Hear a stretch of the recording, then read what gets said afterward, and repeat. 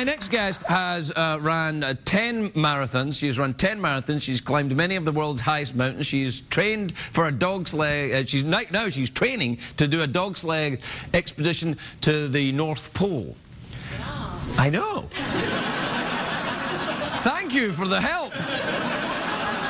Luckily, there was a Canadian lady in the audience. However, now she's done all of that, and she has multiple sclerosis. Please welcome the remarkable Wendy Booker, everybody. Wendy Booker.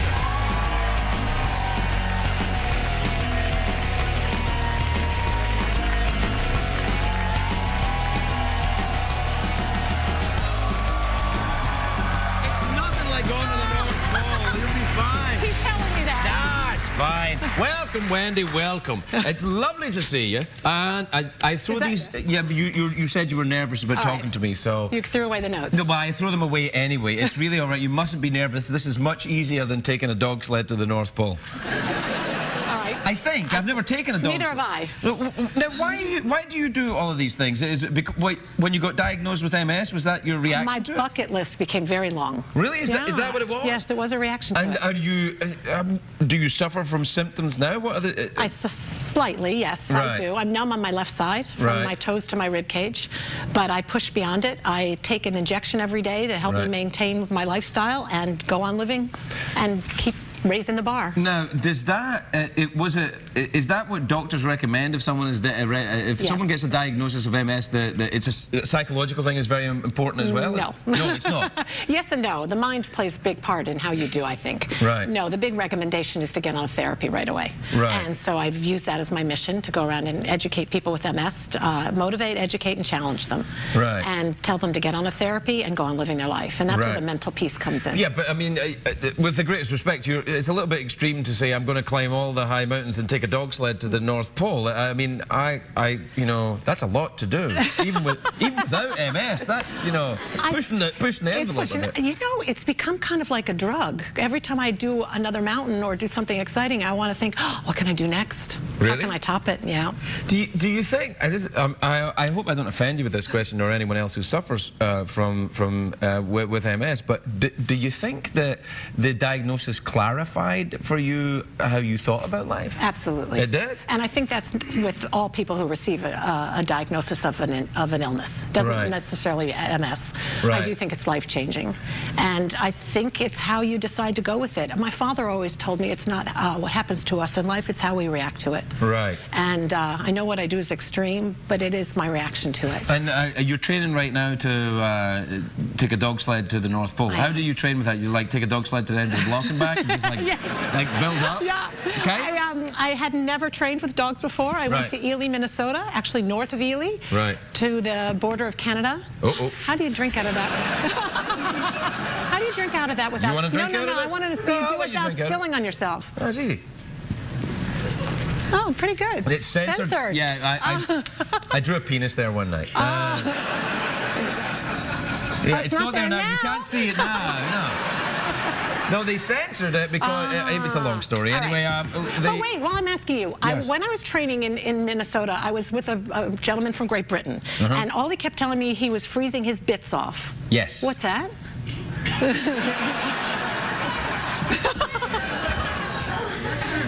These. No. Yes. These are the bits that fell off the gentleman in Minnesota. Actually, they're not. They're not. These are kangaroo testicles. No, we didn't have those. We just had dogs. No, there's not a lot of these in Minnesota. No, Carrie Fisher was here, and she'd just come back from Australia. She brought me some testicles, and then I thought if I drew a face on them, they'd be less threatening. All right, now I get it. Yeah. Do you want to take these to the North Pole for luck? Oh, well, I might see him. Maybe I should show him what he throws off. Well, no, there's no kangaroos at the North Pole. But I will, as a gesture of friendship and goodwill, I will give you these testicles if you want to take them to the North Pole. When I get back, do I need to send them back to you? Yes, you have to bring them back with evidence they've been to see Santa. And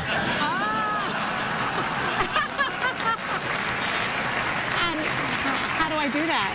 Well, just tie a ribbon on them or something. Do you want to take them? Absolutely.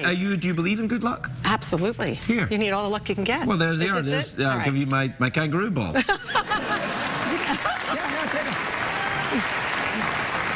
them. I don't think anyone has ever given these to me before. Anyway. Come on, you're amongst friends. So, when are you going then? When are you going? I guess I leave April 11th.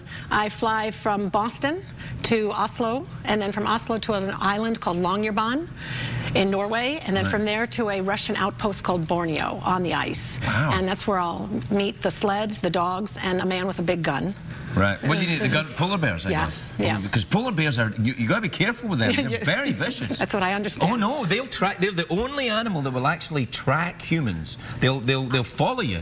Yeah, you're going to need it. Because there have been accounts of people going to the Arctic and then on the flight home, a few rows back, there's a polar bear, you know, reading a newspaper. Like, I remember her. So now, what else have you done in your quest for these thrilling moments? You climbed 7 mountains? I did 6.5. Right. I had a little problem with Everest twice. Why? What happened to Everest? I'll tell you, it's big. It's a big mountain, yeah. I got to the Lhotse face about 23,000 feet, and this past spring, last May, and I had trouble with 20,000. 23,000. 23,000? Yeah, I still had 6 to go. So were you using oxygen? No, just starting. It was right where you start to go on oxygen, yes, but I hadn't started to climb with it. You know when you fly an airplane above 12,500 feet, you have to use oxygen. It's recommended that you use oxygen. But so, I mean, I think it's 16.5. You got to use it. And you were at 23, and you're only starting to use it. Base Camp Everest is like 17,500, and we don't use oxygen there. Well, you're going to be falling asleep. Don't you feel ill when you feel ill? Yeah. Yeah, it's very hypoxic. Right. Definitely, it takes a while to get used to it. So I get, I get like that on a tall shoes. I go to Denver, I'm out for a week. Yeah.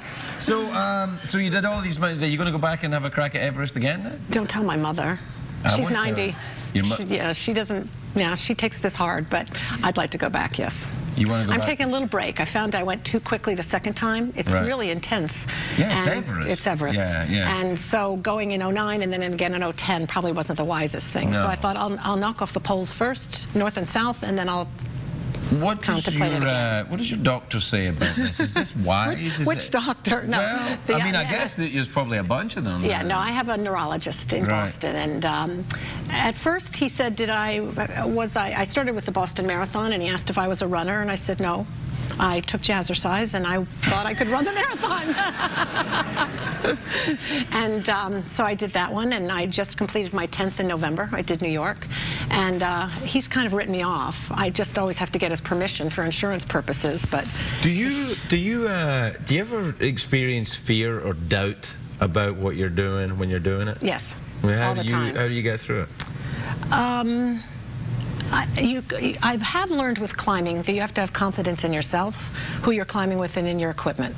And once those 3 pieces are in place, then you can do it. Yeah, but what if what if you're halfway through a marathon, you're halfway up a mountain, and suddenly you think, I've got MS, I'm afraid, I've got to go home. I think that might have been what happened this year on Everest. I had trouble with the MS, and a part of it is when is it the mind and when is it the body, and it's very hard to discern the two. Right. Because there's so many people involved, you're tied to another person. It would be very foolish and irresponsible to go on. Right. So with that regard and in respect to the people I'm with, I owe it to say I'm packing it in. Right. So. And what about personal moments of doubt when that everyone experiences, I guess, at 4 o'clock in the morning or whatever it is? How do you get through that? How do you deal with it? I put on my iPod. Really? Yeah. What do you listen to on your iPod? I have a mixture of everything from Aerosmith, Coldplay, the Beatles. I was thinking you were going to say Bieber. Grateful Dead. Grateful Dead? Oh, yeah. Yeah. You have to go back to your roots as a Deadhead, You were a Deadhead? Well, no, a fringe one. Fringe head? Yeah. Wendy, I wish you luck going to the North Pole. Please take my testicles and bring them back. It's been lovely to meet you. Wendy Bader, everybody. We'll be right back.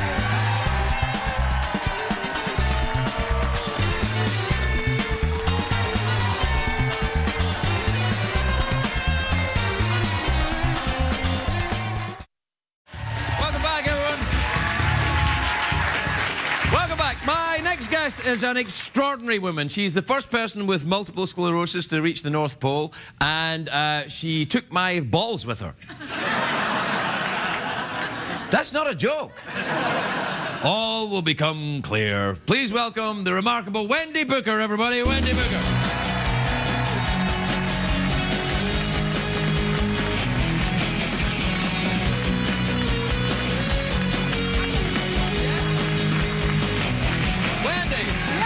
Welcome back, Wendy. It's good to see you.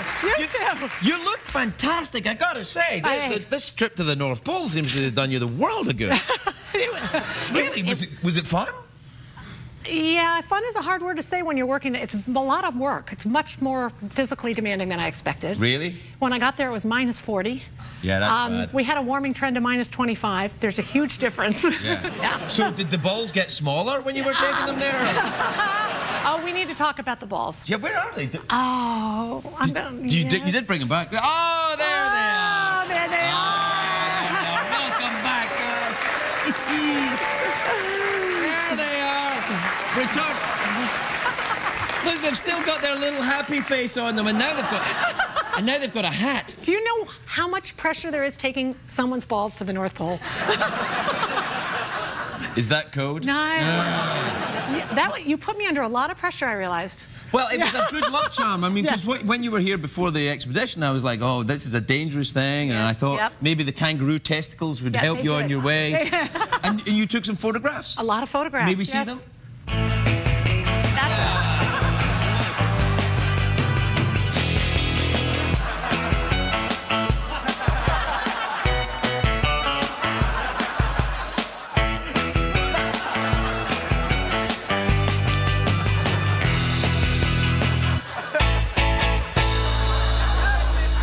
It doesn't look anything like the North Pole. What happened there? We went to the Virgin Islands after the North Pole to thaw out. Well, perfect place to take the balls, the Virgin Islands, I guess. Oh, yep. So they put on sunglasses and enjoyed the trip. No, I noticed anywhere I went, it was like, where are the balls? Where are the balls? I need to make sure they're safe. Now you know what it's like to be a guy. I got no sympathy from the guys on the trip. Did you have dog teams? There were 2 dog teams, 14 dogs. 6. They would probably be quite interested. Yeah, they were very interested. I tried that early on, and it was not good, so I knew that. And then I kept them in my backpack, small backpack that I always had that has food, water, and extra layer of clothes, and the bits. The bits. And everywhere I went, it's like, okay, where are the bits? Because these sleds tip over, they crash into the ice. Did you really? I mean, was it dangerous? Yeah, it was. Really? I fell constantly. I've never fallen so much in my life. Really? Yeah. And how did you have? Were you symptomatic of the MS when you were there? No, I never had time to think about it. You're moving, going. The minute you stop, you get very, very cold. So the whole time it's moving. It's 8 hours a day of pushing through. We laughed. It's like pushing a 400-pound sofa on the ice. That's a very heavy sofa. It's very heavy. That's what you're off the sled more than you're on. Really? Yeah, which was a remarkable to me. Pushing it along? Or running alongside, and you think you're doing great, and you're going along on the ice, and all of a sudden there's snow that's up to your waist, and there's your first fall. Boom, out. Wow. Then the sled runs away, and that's a bad thing. Yeah, that's not. You need to have your sled in case you find a little hill. Yes, my sled skills. So the dogs pull the sled, and you push it. Yeah, or you jump on at the last minute, only for 2 seconds, just to guide it, and then you're off again. Then you get to these enormous pressure ridges, because it's moving all the time. So the ice? Yeah. Well, that sounds dangerous. Yeah, that's dangerous. Yeah. And so you can hear it crack, you can see it move, and the ice crashes together, and you have to get up and over it. But what happens is the ocean opens up constantly. You're going along, and all of a sudden, there it is. That would be terrifying.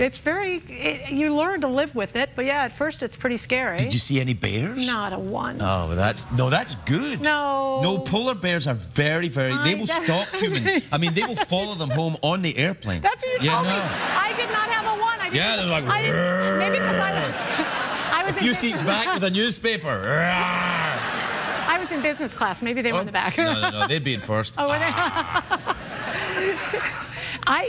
If I saw them, I didn't know I was looking at one, because it's so much snow and ice that I think Did you get white out? Did you kind of Well, we wear goggles the whole time. You're totally covered, because any exposed skin will freeze immediately. How do you... Oh, no, don't ask that. Well, come on, I gotta ask. I mean, is it very... You guys have it a lot easier. What, guys? Yes. Really? Well, do you have to put up a special tent when you need to... Well, no. Goodness you just me. say to everybody, turn around. And they do. I've been with enough guys climbing and exploring that they're pretty sensitive to, right. Oh, we got a woman on the team, we're going to have to turn our back. Right. And so you just say, hey, everybody turn around. So it's when you're stopping. You can't. It wasn't so much about the modesty, it was more about the coldness. You do fast. Yeah. About the third day, I was harnessing up the dogs, and I had a large dog named Tyson, and I was harnessing up another one, and I turned around, and Tyson lifted his leg on me and peed on me from my hip to my foot. And I'm like, oh, no, I've got 2 more weeks to these clothes. It froze the minute it hit my leg. Really? Would that be quite dangerous then if you were, well... the cold is the most difficult part of the whole. While mountains, you have the altitude. On the pole, you have the So what's next then? You've been to the North Pole, South Pole? South Pole. Really? You're going to do it? In fact... Lord. You want to take the test? You're going to have to go, but well, yeah, I have to take them to France. Oh, why are they going to France? I'm not going to France with the naked ladies dance without my testicles. That would be crazy. Wait a minute. What naked ladies? There's a place in France, Wendy, where the naked ladies dance, and me and the boys are going. Is that all you're going to show them? I'm going to say, hey, ladies. I got my... They're right here. They've been to the North Pole. They have. No, I'm going to... I'll get their face drawn in, a little cheer. I'll take them to France. I'll put a little beret on them. When are you going to the South Pole? In December. Okay, I'll have them back by then. All right, I need them back, because they really did come in lucky. And as I said, it's a lot of responsibility to take your bits to the pole. Big responsibility. Yeah. But they've worked wonders. That's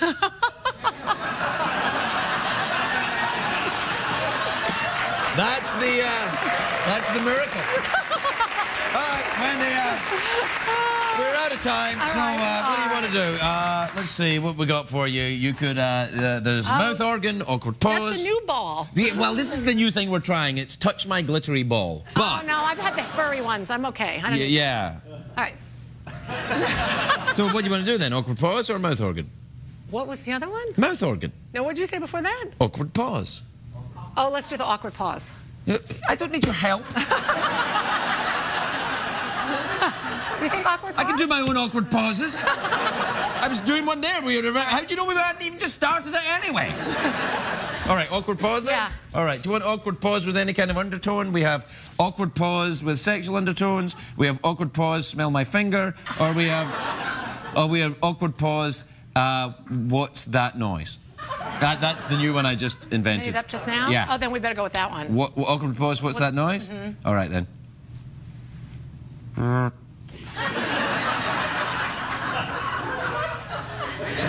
I've been with hundreds of men. Nothing you can do will impress me with that one. Well, then how is it going to be awkward?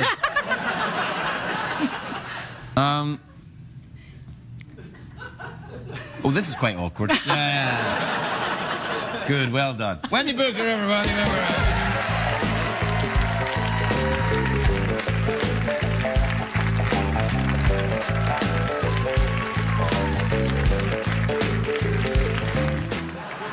I'll be back in 8 months. Can